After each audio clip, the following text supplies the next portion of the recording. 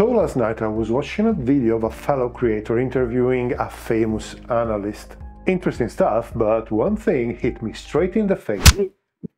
Some small NATO air forces can at best generate 2 4-ship flights a day. So I was catapulted in a rabbit hole, and in this video you will see what I found.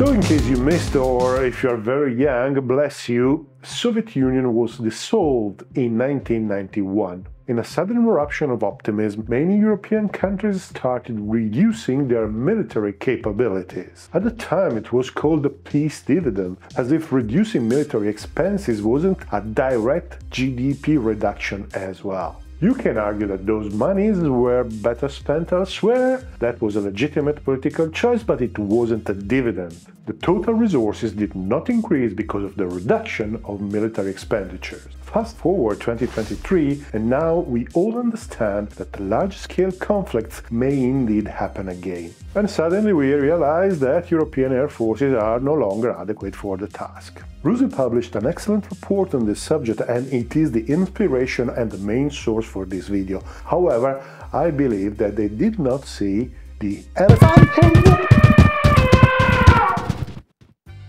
Oh god, how did they find me here?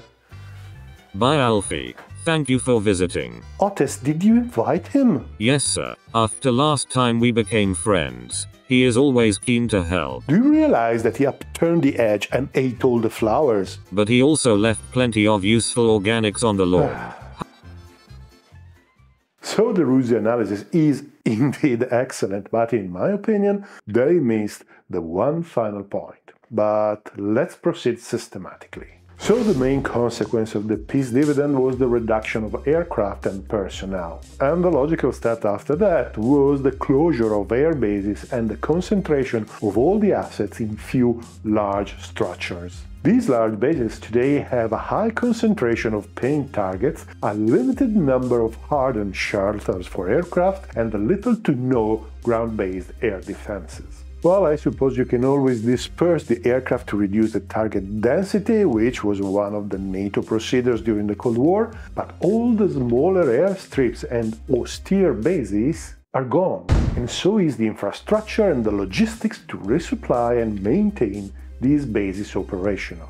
Yes, I know, to be honest, Sweden and Finland do retain this capability and they train it regularly, but they are the exception rather than the rule. And even in their cases, it is difficult to disperse the critical force multipliers like the AWACS, the tankers, or the electronic warfare aircraft. Well, if you actually had enough of those, moreover, while the complexity of maintaining an aircraft at squadron level is pretty much remaining constant or it is decreasing in some cases, the complexity of the weapons used is increasing, so the total work is not changing much. And obviously it is difficult to do everything is needed in an austere base beside a motorway. The other country that practices dispersion is Ukraine, and they had to learn it quite quickly. It saved a good portion of their forces from the initial Russian strike, but it severely hampered their operations. You may say, come on, this is not a big issue, the NATO air forces will wipe the floor from any opponent,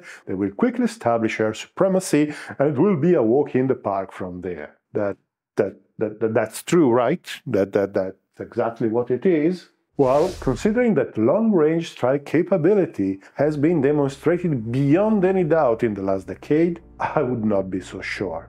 Are we certain that while NATO is in the process of establishing air dominance, a volley of long-range missiles won't damage the air bases to the point of rendering them inoperable? Sir, the repair units, sir. Yes, I know, Otis.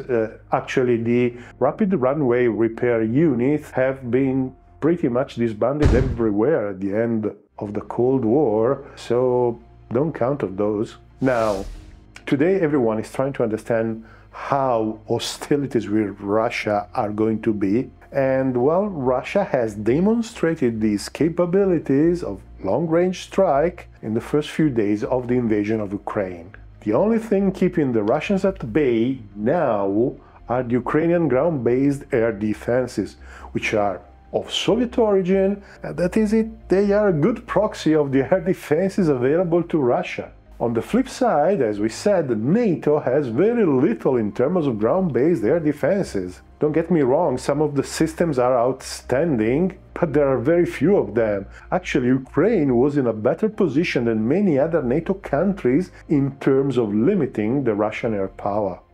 Now, for those who are foaming at the mouth, ready to comment below that Russians are just an evil ragtag band of incompetent morons, I'm tired, I'm just tired, and I have better stuff to do.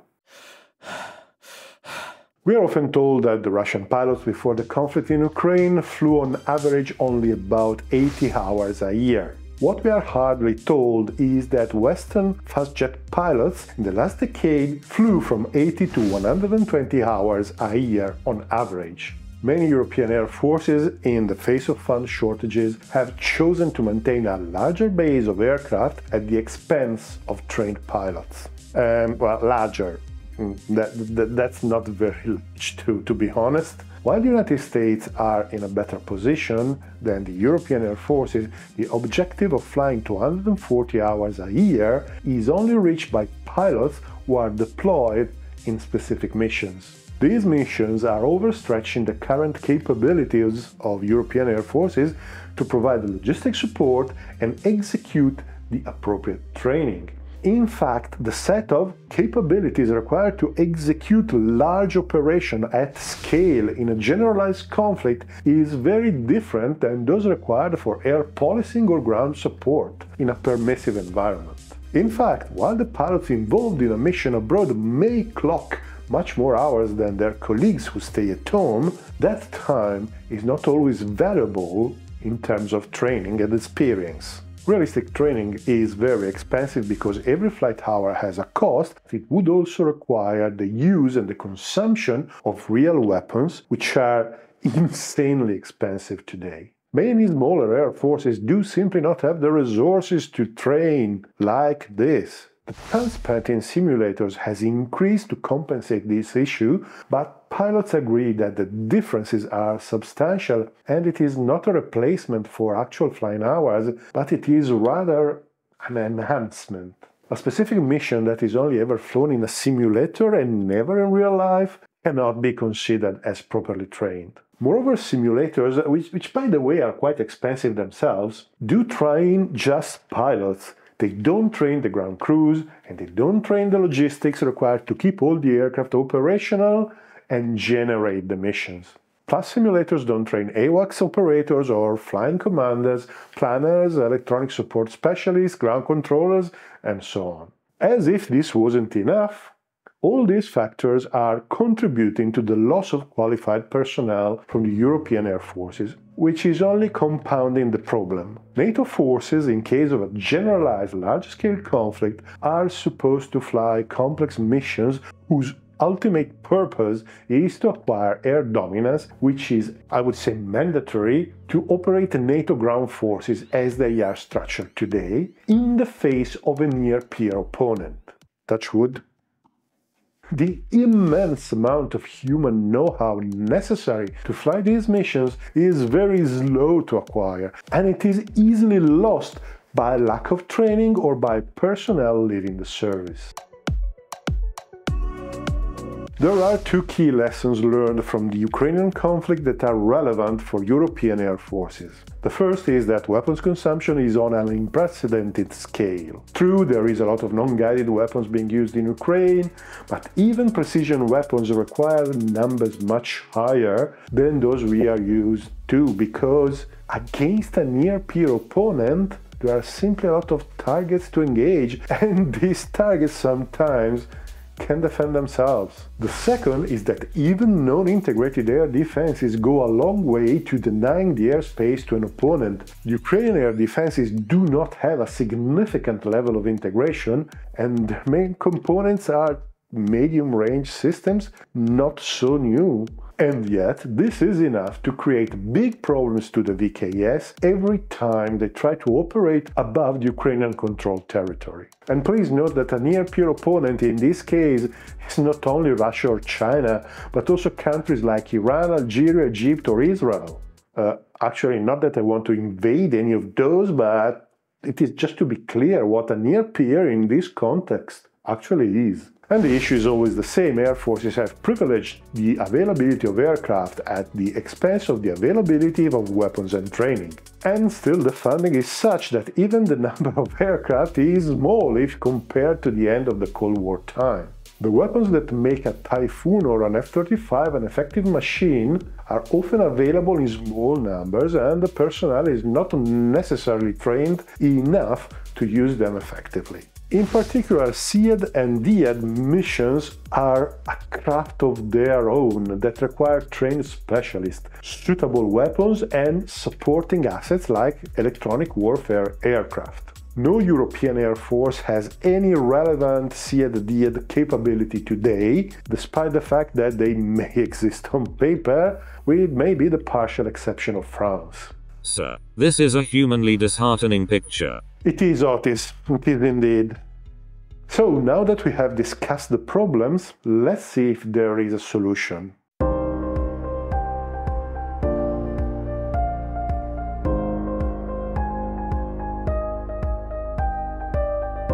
Well, there is the solution, that is recommit the resources necessary to rebuild the capabilities and reacquire the equipment. This is, well, obvious, but it requires a specific political will to do so. Even though most European countries have recently shown an increasing propensity to invest in their own military in the aftermath of the Russian invasion of Ukraine, this is more easily said than done. This is sort of the solution proposed by the Rusi in the paper mentioned above. They correctly point out that if we can't achieve our dominance, we need to restructure all our ground forces to operate without it.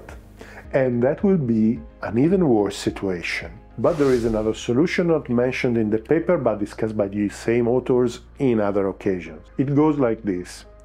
European air forces should admit that they can't do everything anymore and they should specialize. A small air force should choose a capability, for example strategic transport, and devote all the resources to building and maintaining an efficient transport capability, decommissioning combat aircraft, electronic warfare, and any other asset.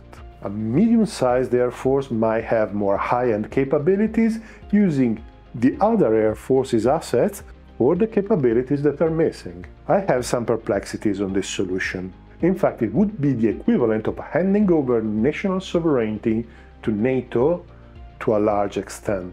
Smaller members of the alliance will always lack some capabilities and they will have to make a choice. However, the large European countries, which are still among the largest economies in the world, cannot agree to such an arrangement. You see, governments are accountable to their people, and the decision of using the military force should only be in the hands of the people, regardless of any other consideration. This is what I believe. This is a cornerstone of democracy, in my opinion. You may think otherwise, but this is just my point of view. Today, there is no guarantee that the national interest of a single NATO member is the same as the alliance's, because the political weight within NATO is not evenly distributed. Yes, I know, I'm aware that do exist formal rules that require unanimity for important decisions. But, like all written rules among sovereign states, they do not matter much. What really matters is power. Hard or soft, but just power. Yeah, I said it's probably not right, but that's how it is. And in fact, I can think of at least a couple of cases in which a country has been de facto forced to act against its own interest because it was part of NATO. If you are a keen observer, I'm sure you can think of a few cases too. Moreover, some commentators say that the events in Ukraine have compacted the alliance. Well, maybe in the face of the media, maybe at government level, maybe at senior military level. But if you look beyond that, at what is the national interest of the various NATO countries, then some clear rifts start to emerge. Do you see them? No? Well, just pay a bit more attention.